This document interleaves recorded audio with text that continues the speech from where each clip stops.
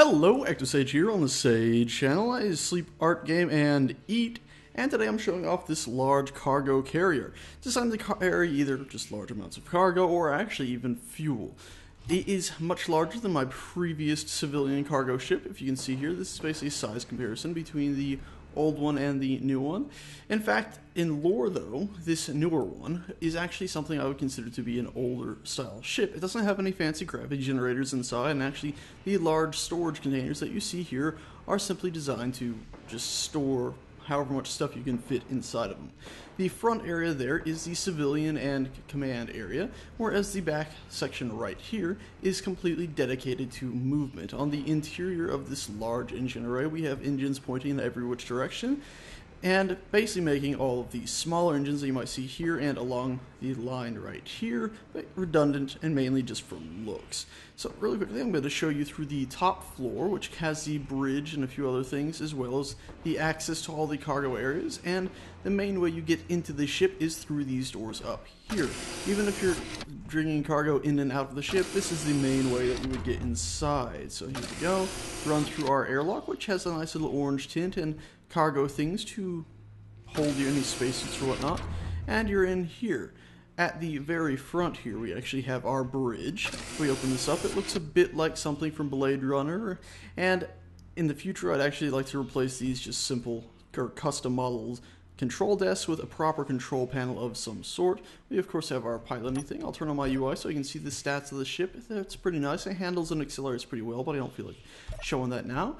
And that's about it actually for the bridge. So let's head out of here. Let's check the rooms to our left and right. These are basically what would be the first mate or second in command, and the quarters for the captain, him or herself. And each of these rooms are basically mirror images of each other. They would have a bed in here that I don't currently have a model for, and whatever other storage stuff they might like. They have their own office desk, of course, and then if we open this up, this would be their shower slash restroom and stuff. Anyway, let's now carry on down the rest of the ship. Of course, that's another airlock. I'm not going to go down there yet. Like I said, I'll save that until I'm done with the top floor. This is the main storage hallway. This is actually the only room in the entire ship that doesn't have any custom lighting at all, so everything else has its own custom lighting setup. But we stop here. As I was going by, you might have noticed we have door blank space. Each set of doors lead into the same thing, and that is the large cargo area on one side of the ship. And you can see here it would be very easy to fill it up with fuel or any liquid up to about right here without any issue. And if I was to turn my UI on it again, you can see this room does have gravity leading all the way down. Otherwise, you would come in here, turn on your jetpack, and basically position whatever cargo you need and attach it to a wall wherever you needed to fill this whole space up. Like I said, much simpler than the other one, therefore much less advanced. Anyway, let's carry down this way and through this door. And in here, another airlock we have, but this one leads out into the inside of the engine area of the ship. You can see we actually don't have any gravity back here.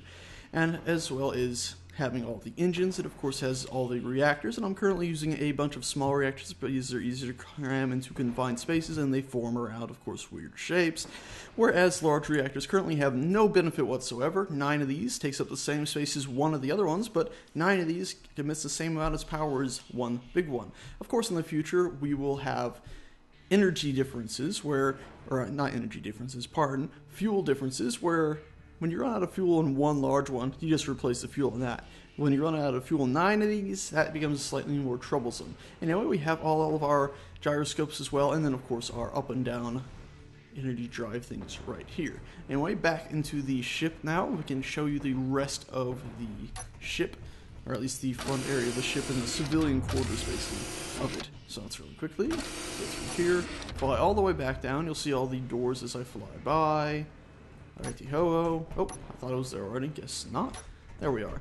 And so now we can actually head down these passageways here, which in the old days would have been ladders. Hopefully one day we can actually turn them into elevators of some sort. So let's fly down here. And this only leads to one other floor right here. And this is basically the start of the main civilian area. Up above us was basically just the bridge and captain and second in command's area. This links to the rest of the civilian area. So to our right, we actually do have our not so civilian weapons locker area, where we would have whoever runs it sitting here and ready to defend this area against any boarding party and hand out weapons to other crew members willing to defend the ship. to our left, we have our medical area where we could check in, just ask somebody a few medical questions quickly, or come over here and there might be research being done on whatever the ship might have stumbled upon, and of course our respawning chambers. And if you're seriously hurt, he can be just stuck in one of these cryopods over here. Anyway, let's carry on to the next rooms in this ship. Down here we have what I believe are just storage areas. Yes, indeed. Just some simple storage. This is mirrored on the other side right over there. And then these are the elevators, or shafts, or passageways, pardon, that lead up and down the rest of the ship. So, got a big light there. Let's try to light it all up. It doesn't really work very well, though. As you can clearly see, it gets pretty dark quickly. But if we carry on down, the first floor that we're going to reach will be the recreational area. So, stop here, pop this door open, turn off. Whoa! Okay, let me get back over there. There we go. Turn off our jetpacks, and voila, we've reached the recreational floor. And you can see through these windows, both these rooms are mirrored, so you could have one set up as your cantina or food area, and the other is just simply entertainment, but they're just a large room designed for whatever you want to set up in here. So anyway, let's just be done with this. You can see it's got these nice big windows too, so you can look at the stars as the ship drifts from destination to destination. Anyway, let's carry on down to the next floor now. There we go. And this is the start of the main civilian living area. And if we were to run in here, you can see there are 4 doors. Each of these rooms are the same, just mirrored. So if I go into this door, you can see it's a nice big room. You would have your work desk here, or at least your desk here for your personal stuff, some storage, your bed, and a restroom block, basically for showering and using said restroom. And that's about it for this room. It's mirrored left to right here. And then if we were to run across the hall, it is once again mirrored over here.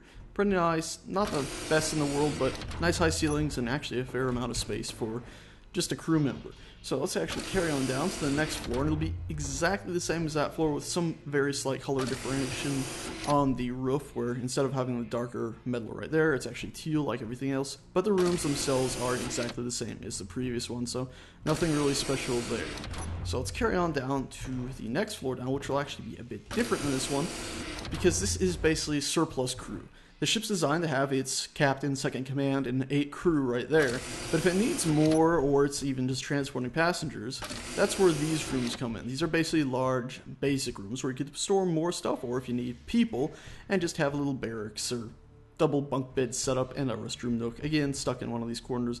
And the 2 rooms over there are actually 1 room, because these doors both lead to the same place, but the 1 room over there is the exact same thing as where I just was. So anyway, that's about it for the civilian areas in the ship. The only thing left is actually the crawl space around, though, so I'm actually at the very bottom now of the main elevator shaft. I open this door, we come into an airlock, and it actually doesn't lead directly outside, it leads into the crawl space of this front part of the ship, where you can now float about, and if you need to maintenance something or whatever, you can fly around all over this place.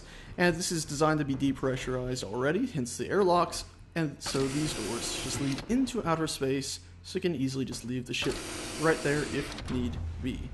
Anyway, that's about it for this ship. I hope you enjoyed seeing it, and I hope you like it. Might not be the most impressive full stop, but I think it's a decent ship.